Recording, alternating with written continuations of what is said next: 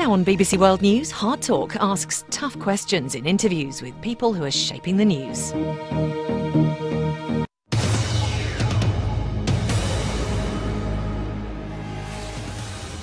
Welcome to Hard Talk. I'm Stephen Sacker. It is one of the great puzzles of American politics. How voters could make history by putting Barack Obama in the White House twice and then elect Donald Trump as his successor. How much responsibility should Team Obama take for the course American politics has taken since they left center stage? Well, my guest today is Valerie Jarrett, close friend and advisor to Barack and Michelle Obama from the early days in Chicago all the way through the White House years. How will historians view the Obama legacy?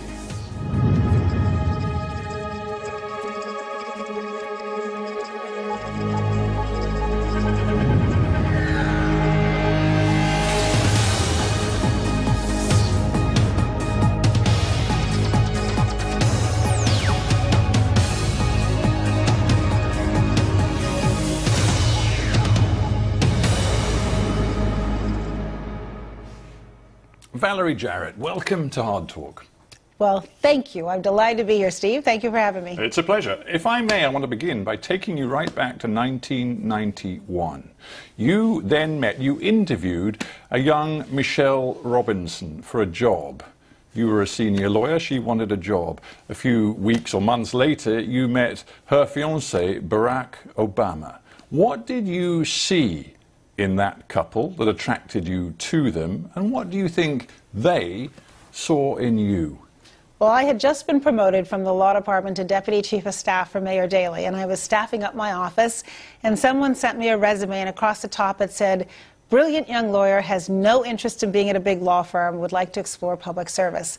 And I had abandoned a big law firm as well 6 years earlier, and I was impressed with her resume. And so in walks this tall, confident young woman, shook my hand, looked me dead in the eye, saw my resume, never mentioned a word that was on it. She told me her story. And of course, we all now know it's a quintessential American story about growing up on the south side of Chicago, working class family, instilled in both she and her brother the sense of to those who much is given, much is expected. And although they hadn't gone to college, they supported she and her brother both going on to college, and further. She went on, obviously, to law school. So you were mighty impressed by Blown Michelle away. From the get-go. Offered her a job on the spot. I didn't have any authority, I might add, to offer them that job, but I did it anyway. But the weirdest thing then happened, something that I still struggle to truly understand. She, when you offered her the job, she didn't just say, "Yes, please, I'll take it." She said, "We've discussed it, my fiancé and I, and he has a few problems with the mayor, and he's not quite sure it's the right thing for me. So I'm not going to take it unless you agree to come and have dinner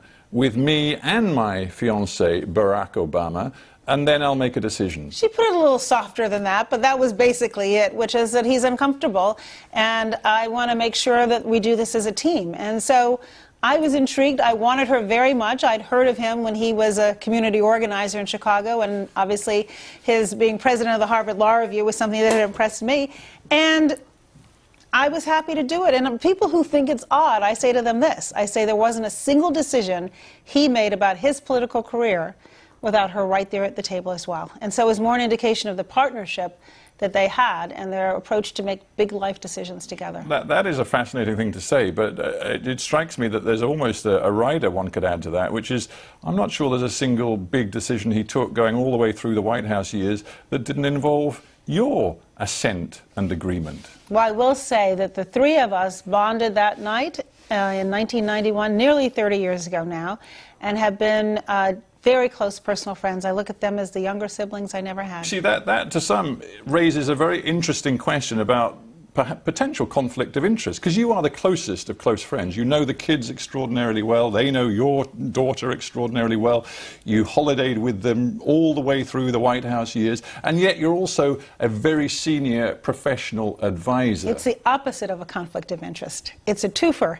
You have both somebody who knows you well, knows your core values, is only there to support you, as well as someone who brings substance to the table. Yeah, but Rahm Emanuel, Obama's first chief of staff, he clearly didn't think it was right. He was suspicious. He felt that there were channels open to you, direct to the president, that he didn't have, and that, in a sense, you could bypass the hierarchy, the White House machine. And frankly, he wanted you out.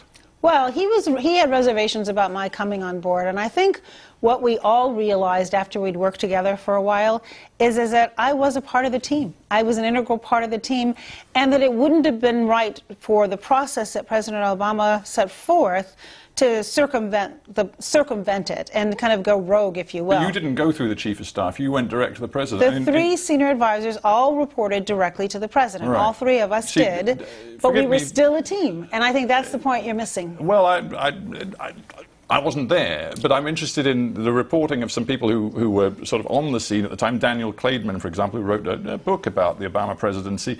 He said that you were pretty much tantamount to a shadow chief of staff.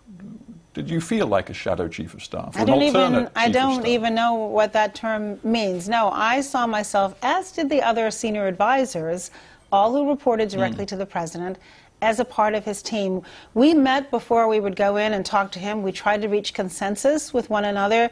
We tried to make sure that we had cast a broad net so that we gave him informed opinions, and then we went in there together. And if we disagreed, we told him, Valerie thinks this, so-and-so thinks that, and then President Obama would debate the issue and make a decision. And what I think was extraordinary about his leadership style is that he really listened to whomever he thought had the best ideas. And it could be the most junior person in the room.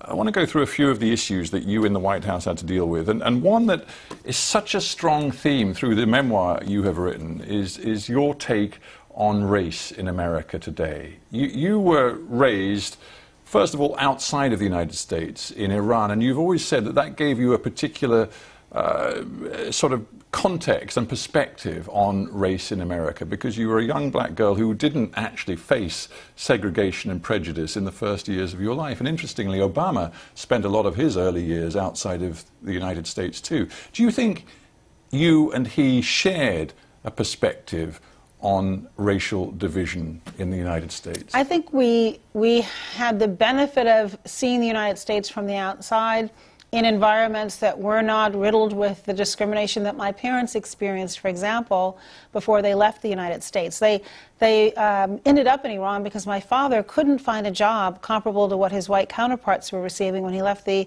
military in the United States at a large academic teaching institution. That's what he wanted to do, was research. And so he landed a job heading the Department of Pathology and starting a brand new hospital in Shiraz, Iran.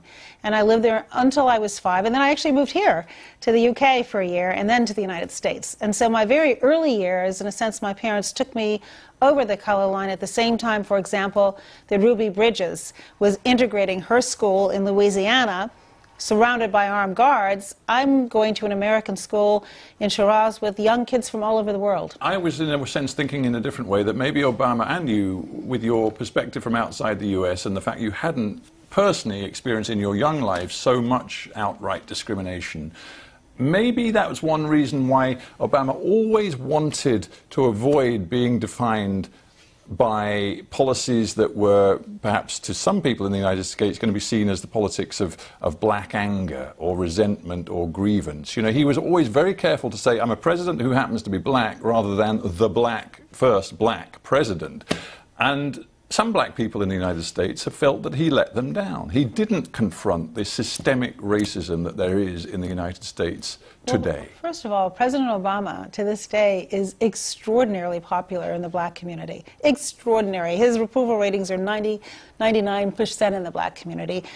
Were there some people who thought that he should do more? Of course. You could go down probably every possible way in which people wish we could have done more. We wish we could have done more. But I think what President Obama did do is he tried to talk about race in a way where people could hear him, where it was a teaching moment. So, for example, after the murders in Charleston, when Reverend Pinckney and 8 other parishioners were murdered by self-identified white supremacists, he said, look, it's not enough just to take down the Confederate flag. What are we doing to improve our schools? What are we doing to strengthen the relationship between police and communities of color? He always tried to discuss it in a way where people could hear him and see themselves in the other person. And why do you think then some very important sort of opinion formers, thought leaders in the black community have, in retrospect, been very negative about Obama's impact on... So who are you talking about? Well, I'll give you a few quotes. You tell me what you think of them. Alicia Garza, for example, co-creator of Black Lives Matter. Exactly. Yes. She says this: too often Obama has used occasions like, for example, the fallout from the killing in Ferguson, Missouri, which saw riots on the streets. He's used these occasions not to push for greater accountability within law enforcement, but to push a narrative that black people should behave more responsibly. Well, I would disagree with her, and the facts bear it out. In Ferguson, the Department of Justice under President Obama did an investigation. They found a pattern and practice of discriminatory behavior, required the city to enter into a consent decree to terminate those practices.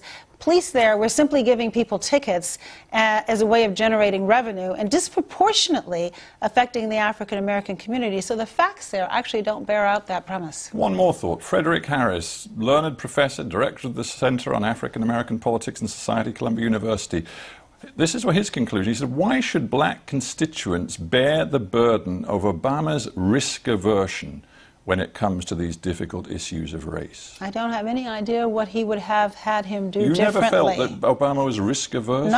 Not at all. He gave in the middle of his presidential first campaign one of the most profound, rawly human speeches about race I've ever heard anybody give, against the advice of some people who said stay away from that. But you remember why he'd made that speech? Yes, he made that speech because his own pastor back in Chicago, Jeremiah Wright, had been exposed on video as saying some very negative things about the United States and its treatment of black people, which clearly Barack Obama worried about in terms of the impact on his campaign. And so he thought, that might explain some risk aversion. Well, no. What he thought he needed to do was to explain to the American people his relationship with the pastor, give them some perspective on the black church, which maybe they didn't have, and talk quite honestly about race. And I think, for example, in the aftermath of the shooting of Trayvon Martin, President Obama said profoundly, if I had a son, he would look like Trayvon. He was trying to communicate to the broader public how it feels. Why is it that in our country, and he said this actually in the briefing room, that a young black man can't walk down the street in his own neighborhood and worry about being at risk? And out of that grew My Brother's Keeper, which is designed to help the trajectory of young black men. But Ms. Jarrett, if I may say so, and I do remember that passion and those words very clearly, young men like Trayvon Martin are still being gunned down by police forces across America today. Yeah, they and are. I just wonder whether you, and in your talking with President Obama since he left office, whether you have thought about the reasons why, to be blunt, you failed to change that dynamic. I think it would be unrealistic to think that one president is going to change in 8 years something that's been a part of our society for so long. What he did do was to create a task force that looked at the relationship between police and communities of color, and he gave a blueprint to them of what they could do to improve that bond of trust, because both police and those who they serve and protect both deserve to go home safely. Unrealistic, you say. I guess that raises the issue of legacy and of what, 8 years of the Obama administration actually changed, fundamentally changed for good in the United States of America. What would you point to as a true lasting achievement? Well, so for example, we cut the unemployment rate in half, including people of color. The unemployment rate was cut in half. 20 million people have health care today, many who didn't have it before. No one can be discriminated against for a pre-existing condition. Osama bin Laden is no longer walking around the earth. We didn't have a single terrorist attack on our watch. We brought home 150,000 troops. We entered into a climate accord with 200 countries, and although the United States has pulled out, the remaining countries and many of our governors and mayors and business leaders have stayed in that deal, and the list goes on. We've eliminated our dependence on foreign oil. You can talk about the jobless figures. Of course, Donald Trump does just the same. You can talk about the killing of bin Laden. I guess one could describe it as important, but one could describe it as circumstantial. But the circumstantial, that the person who was responsible for the horrid destruction in the United States, and that we went after him and found him. Yeah, you went after him, just as other administrations before yours had gone after him. But we found him and brought him to justice. Obviously, it wasn't Barack Obama himself who did the intelligence work, but he was the guy who gave the ultimate. Of course it was. But my point is this.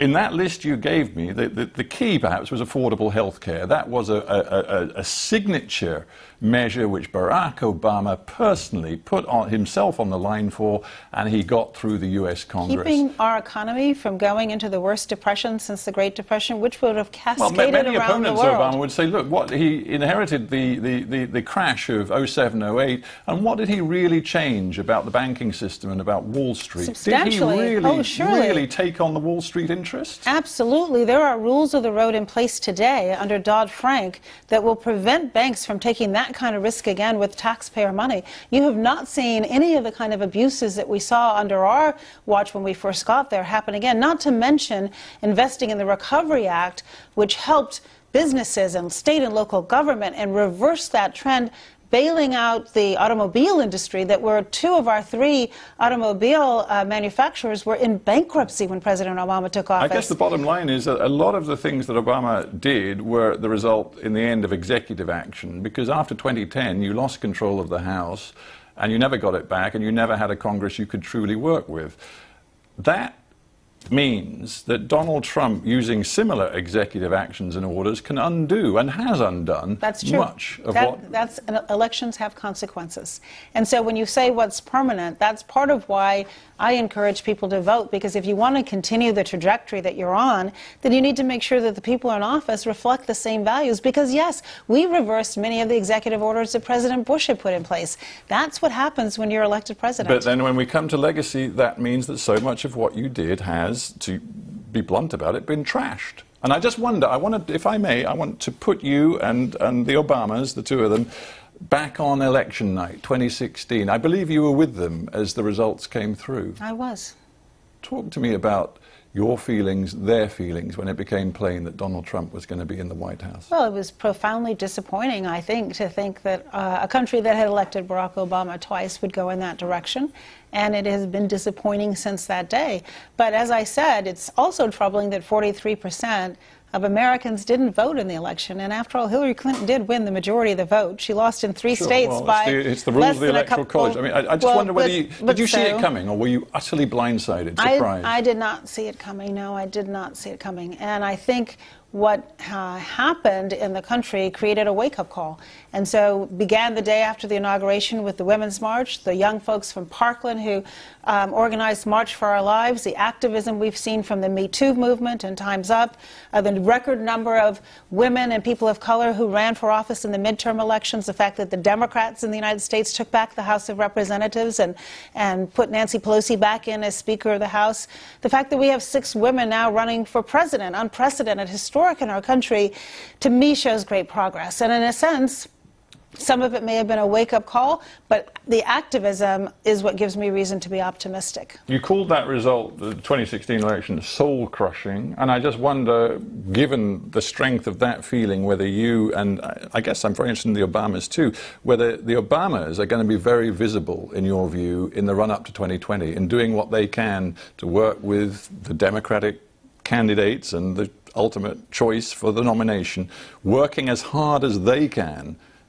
to get a Democrat back in the White House in 2020. I'm no longer a spokesperson for the Obamas, so you'll have to invite them on, but I can tell you what I intend to do. Of course I do, but I don't speak on his behalf. I can tell you he's very concerned about the direction that our country's going. He was involved in the midterm elections. My expectation is he would do the same in the general election.